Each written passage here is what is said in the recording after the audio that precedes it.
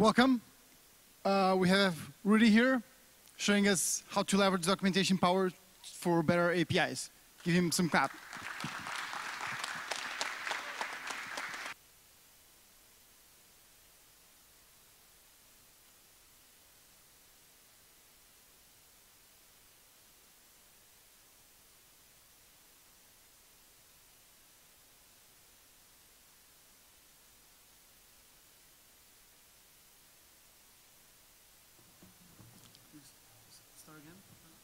Hello.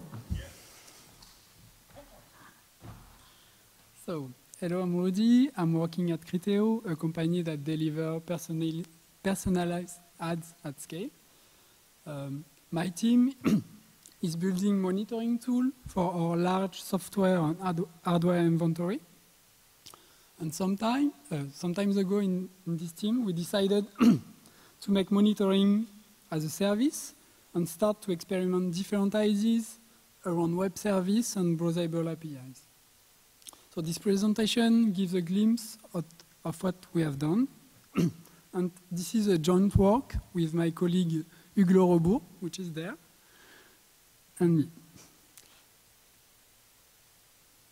I'm sorry. Okay, I forgot some of the... So, what is a browsable API? Obviously, it's composed of two words, the browsable words. So probably it's related to a browser. And more importantly, it's related to exploration and experimentation. And I will add to that more later. And there is a word API. I will quote a formal talk. So an API is a kind of contract. It can be very explicit, like if you're declaring a Swagger specification file, or it can be implicit, like in the documentation. The contract, it defines the valid use of the service that is linked to the API. All the operation you can do with this service, and also what are the valid inputs for operation in the service. So why is it interesting? Because it brings a lot of feature for your service. So the first feature I will speak about is why we rely on the documentation to describe the API. Then I will speak about basic feature that you have in browsable API. So the first basic feature is the explorability. It means that you can go to the API and ask what the operations are possible on this API. So here you have a view of an API with different operations. And then you can just click on an operation and you see the documentation of that operation, the parameter types, and what are the possible errors. And then, more than that, you can play with an operation. So you have to type the input of the operation and call it. And so you can see what is the response and explore the behavior of this operation. But still, typing the input, like a JSON input, can be difficult. So we probably can do something better. Another really important feature of an API is to enforce the validation of the input and the outputs. By the way, this talk focuses on JSON inputs. You don't want an operation to be used in an unadapted way. That's why you should validate all the inputs of your service. Like if a list is transmitted instead of string, nobody knows how the code will behave in that case. And even for valid JSON input, you may want to have a conversion between the JSON input and between your Python types. Okay, this one is an obvious feature. like I said before, it can be really painful to enter JSON data because it's a verbose format. So having forms make you save times, and it brings client-side input validation on the table. And another really interesting feature is that you have that kind of API contracts, and you have your service implementation, and you want to be sure that they perfectly match. So that would be really cool to just ask for automatic tests for checking that they match. And I will also present other feature that makes browsable API more user-friendly. And last, just to mention it, you may want to generate, even if you use the doc, more formal specification construct, like in Swagger, because Swagger has a lot of amazing features that you can later use. So, and this is the plan of the talk, in fact. So, I'm starting now. So imagine you want to add a new function to your API. What do you do? Okay, it's easy. You document the functions, and you add the publish decorator on it. So this decorator, it will register the function as an operation in the API. The function will be left unmodified, so you can still use it as before when the decorator was not there. And behind the scenes, the function will be wrapped in the API, where all the data about HTTP will be handled. So, how is it done? The documentation will be parsed so that we have information about input, output, and exceptions. This gives you type constraint about inputs, outputs, and possible error, and also the signature of the functions give you default value for inputs. So here we have type constraints. That's what's in the red boxes. Type constraints, they are more than just type names.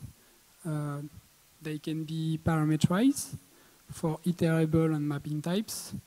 Like here we have a parameterized list that is parameterized by myTypeB.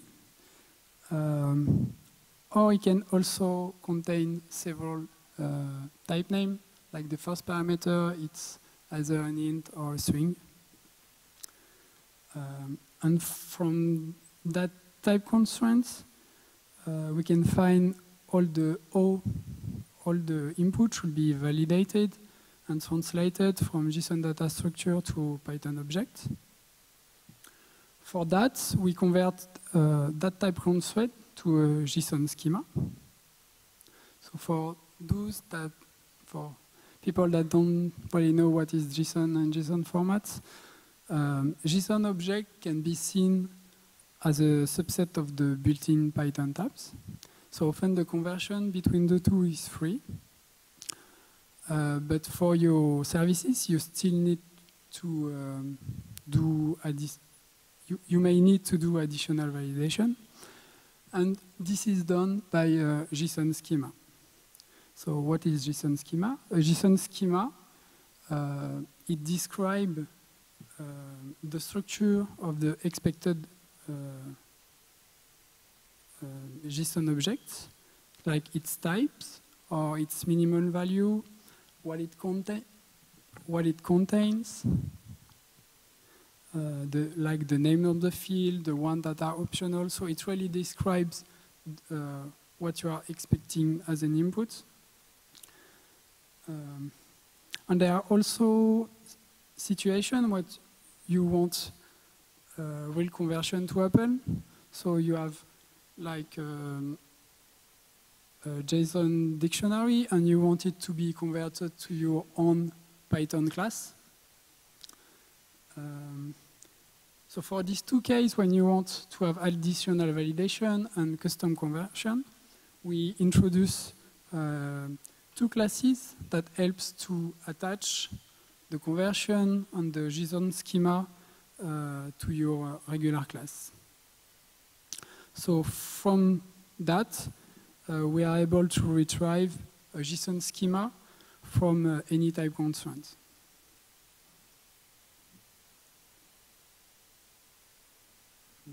So how does the validation and the conversion happened?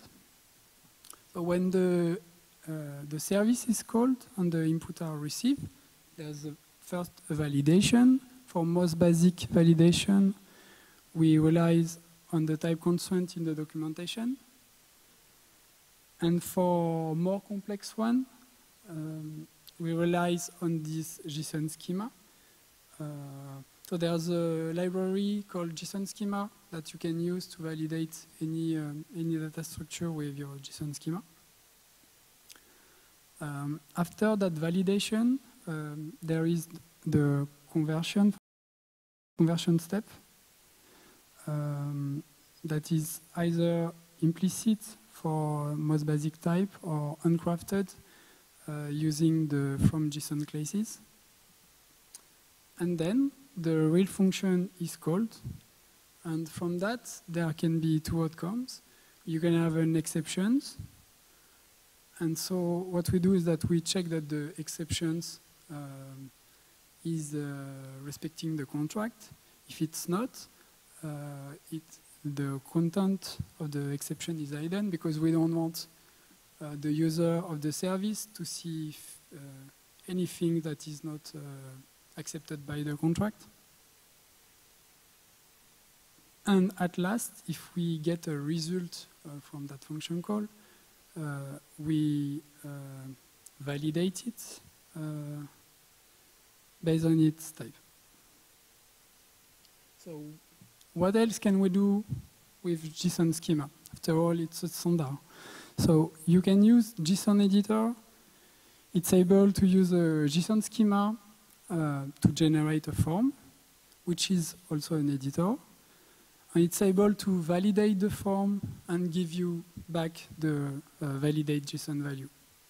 So you just have to plug in a call to JSON editor in your HTML format template, and you have a cool feature for almost nothing.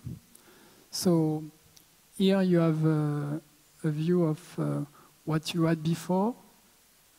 You had to type the JSON's content in the play with me text area. And now, using JSON editor, you just have a form, so it's really easy to create an input. Not that there are similar features in django-rest-framework, but you should also, in this case, declare things manually, like the serializer for the form, just like you have to write a JSON schema here. So what else can we do with JSON schema? I don't know if you know a package named Hypothesis. It's a package that helps you to do property-based testing. So it's composed of strategies that are able to generate random inputs for many usual types. And it's really a fantastic tool. I encourage you to use it. So let's add the generation strategy for JSON schema. With that, we can generate tests to verify that all the operations of our service respect the contract described by the documentation.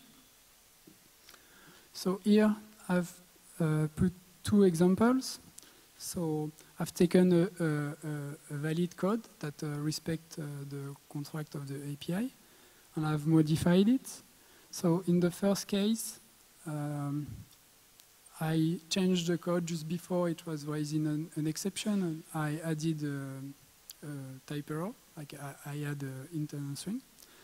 And from the automatic tests, we have this message where First, the type error is discovered and is shown to the developer with a proper stack trace. And second, the programmer is also warned that one of the exceptions that is described in the contract is never occur with this operation. So it shows that what is described in the documentation could be outdated, for instance. And then I've put another example where I modified the valid code and make it return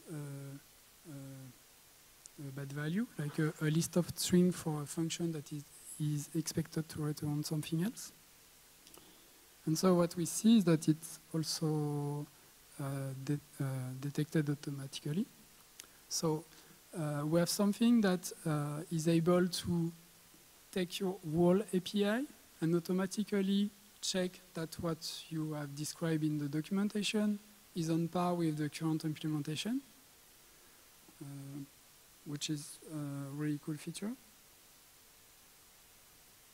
So what can I do next with JSON schema? I don't know, we stop it there. So we already have an easy way to enter JSON with forms. Can we have something useful to visualize the JSON response? So taking inspiration from django-rest-framework that already does the coloring of the JSON response, we decided to go further and to add something that we called pretty view. So a pretty view, it helps you to define custom visualization of the JSON response. So here, for instance, so you have the raw view above and the pretty view in the lower part of the screen. And you can see that the JSON contains a timestamp. And in the pretty view, the timestamp is converted directly to a human readable date. And there's also another example where you have an integer value in the JSON and it has a particular semantic, and the pretty view is able to show that semantic. So here it's the value 0, which is an OK flag. So it's really make the JSON response easier to read for humans. And another thing that we added to the pretty view is the ability to add extra information. Like here, the pretty view says something about active downtimes that are not in the initial JSON response. And moreover, it adds a link near that extra information. And that link, which we call an input link, it's a link that is able to go to another operation and pre-fill all the information in the form.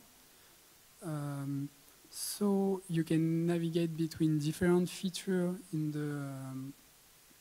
the API, and you don't have to type anything. So here, when you click on the red link, you will go to the operation page, to some another operation page, and every field will be already pre-filled.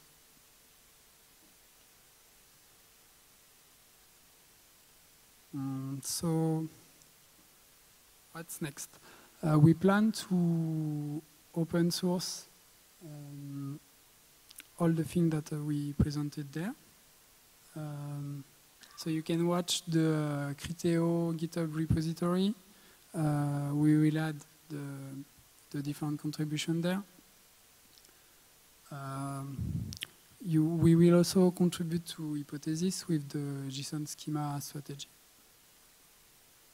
And one thing that we didn't do and we would be very interesting, it's to support enum natively, because it's a really interesting type class. And to integrate more with PyTest, because the thing that I showed to you that gives you like a diagnostic for your API, like with the warning and the error about mismatch between the contract and the implementation. Currently, you have to run it by hand, and it will be better if we be integrated in the standard testing package. Then there is the Swagger spec generation. So we already have a lot of cool features, so why would we want that? Because Swagger has the ability to generate client code library. That means you code your service in Python, and then you want people to have automatic access in Java. You just write the Swagger file, and it will generate the client for you in Java. So that's really a good thing. So if you have to only keep a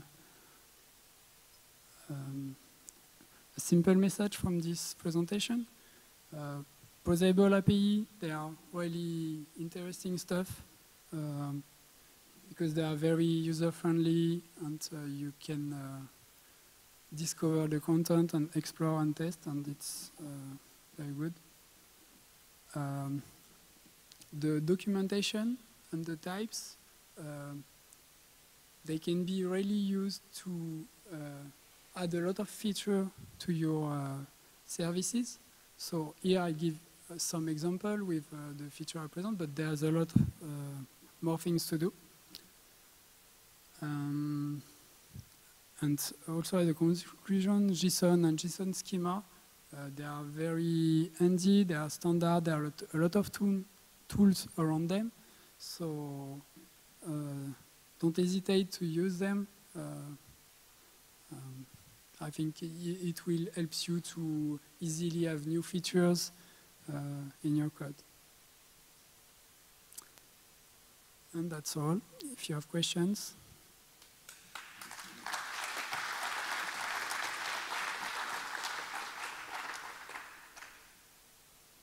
Questions?